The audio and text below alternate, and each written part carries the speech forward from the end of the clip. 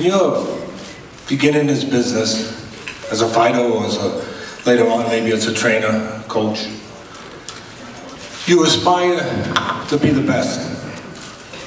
I mean, that's what makes it all worthwhile, whether you get there or not. But you're trying to get the same place that people in the NFL, people in MLB, people in the NBA, you're trying to get to the Super Bowl.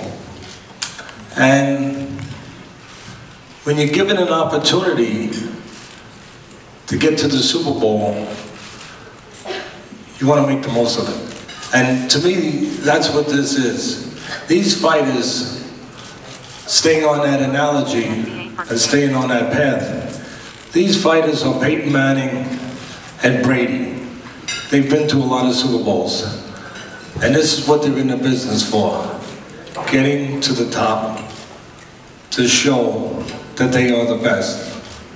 We have an opportunity to fight a fighter in Manny Pacquiao, who has been one of the best, most dynamic fighters of the last decade. And to me, didn't get there just because the stars lined up properly. To me, has been one of the best fighters of the last decade, a five-time world champion.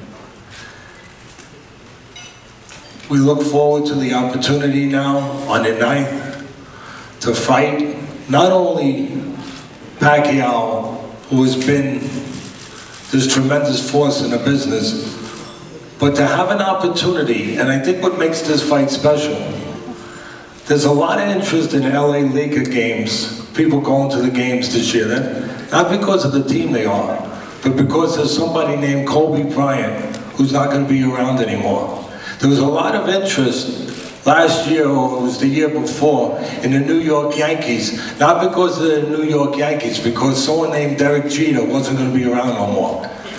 Part of the interest here is to get an opportunity to see a great fighter for the last time, and an opportunity to see a great fighter in Timothy Bradley show against that fighter how great he is and what his place is.